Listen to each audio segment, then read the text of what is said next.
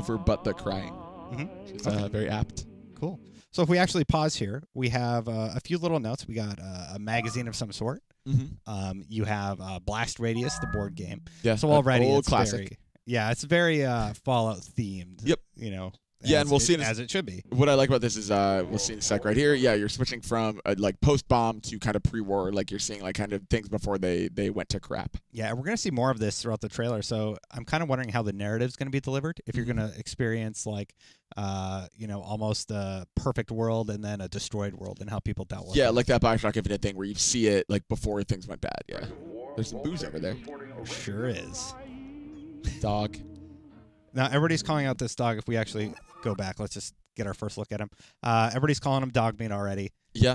That's kind of the traditional name that we call the dog in Fallout games. And we're assuming here, like Dogmeat in Fallout 3, that this is a companion, travels with you, has hit points, can take some damage for you, can level up with you. Can carry all your stuff because you're over encumbered. Yep. Yeah, there was a puppies perk in Fallout 3 where every time Dogmeat died, a puppy would spawn and it would have double the hit points. Oh, yeah. It's really cool. So here we have Mr. Handy. He is a classic staple of the game. He's just basically a robot that flies around and tries to help you, but he is not like perfect. He always kind of does stuff a little wrong. And you can make him mad. You can make him mad. And he has some sugar bombs in his hand there. Yep, eat those to get some extra health. Or for nutritional value. There's no nutritional value in frosted sugar bombs. I like this dog a lot. He can drink water or eat food out of that bowl.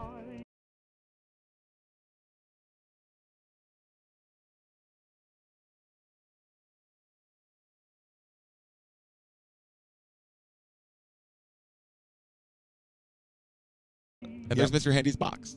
Yeah. How long do you keep your boxes for like your PlayStation 3? I still have I move a lot, so I like to keep them for easy moving, easy packing. That's a good reason. Move forward here. We got our first look at parents with a child. Yeah, there's a little Nuka-Cola truck there. An F block. An F for Fallout. That's right. I would say, or for other things. I like this. This is the cutest. That's my favorite. I like that he smiles. Oh, that dog's so cute. I wonder if they did mocap for that dog. I wonder if it's the same dog from Call of Duty. Yes, someone was saying that. That'd be cool. I like this shot where it switches. Like all these shots are interesting, where it's switching between the people kind of fleeing the city, as it were, to the dog running in post-apocalypse. I think that's cool. And here's the area destroyed, and here it was before. And you had something to say about that airship. Yeah, it looks like an Enclave airship, or it could be a Brotherhood of Steel airship. I can't really tell the difference between the two, but yeah, we've definitely seen those before in the Fallout franchise. Our soldiers were right. I like that shot too. This shot's really interesting. So if we just scrub forward to right before the cut, it is prepare for the future. So those are people going into a vault, and before the war it looks like people were like, oh my god, like there's a bomb coming, we need to hide.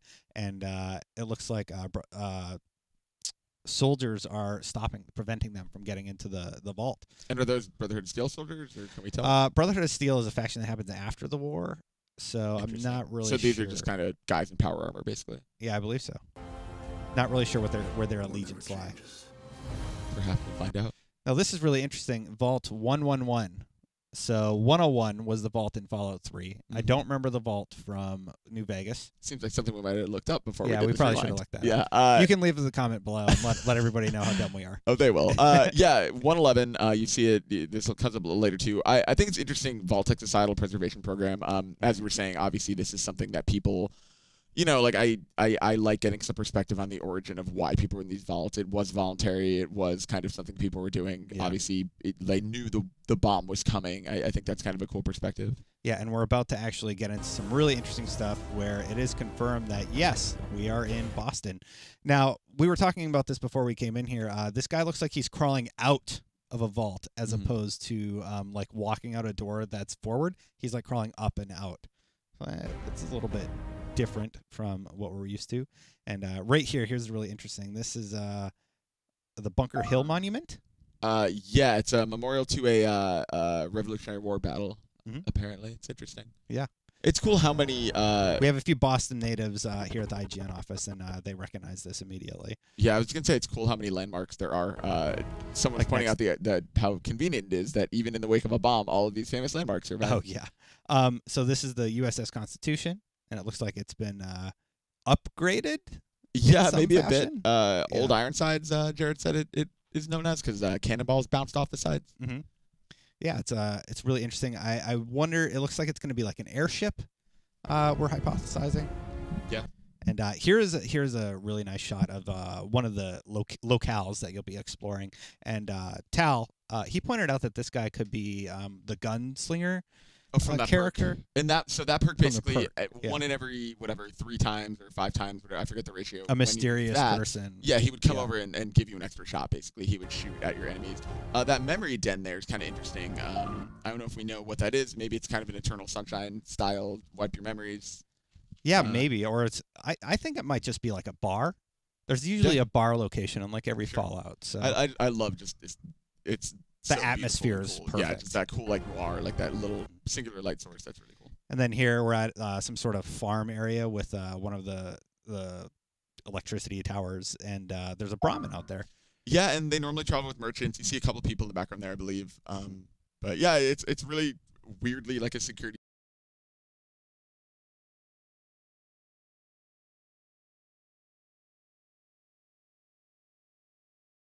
blanket, seeing all these Fallout staples. Yeah. It's nice to know that they kind of got it right. Now, here is a soldier of some sort hanging out with a mutant. Hmm.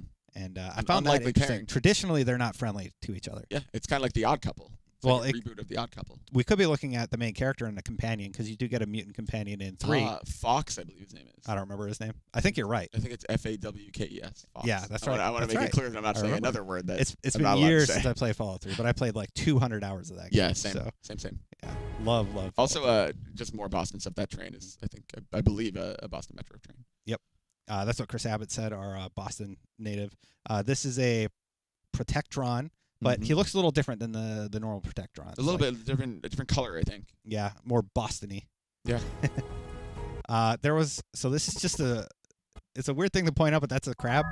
Yeah. You always fight crabs in Fallout, big Mhm. crabs, or even in Skyrim. But this guy looks a little different than what we're used to seeing. He's larger. Yeah, he's a New England crab. A little more delicious.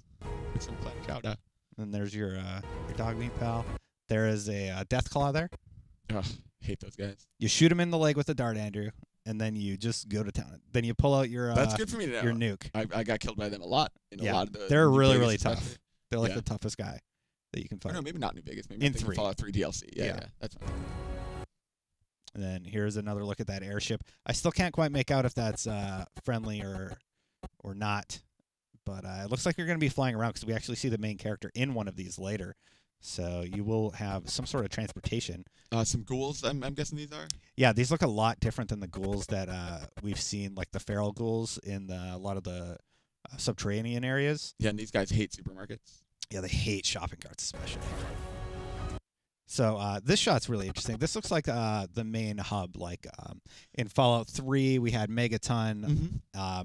In New Vegas, there was the same type of thing. And here we think it is... Probably Fenway Park. I Yeah. mean, just based purely on that baseball statue.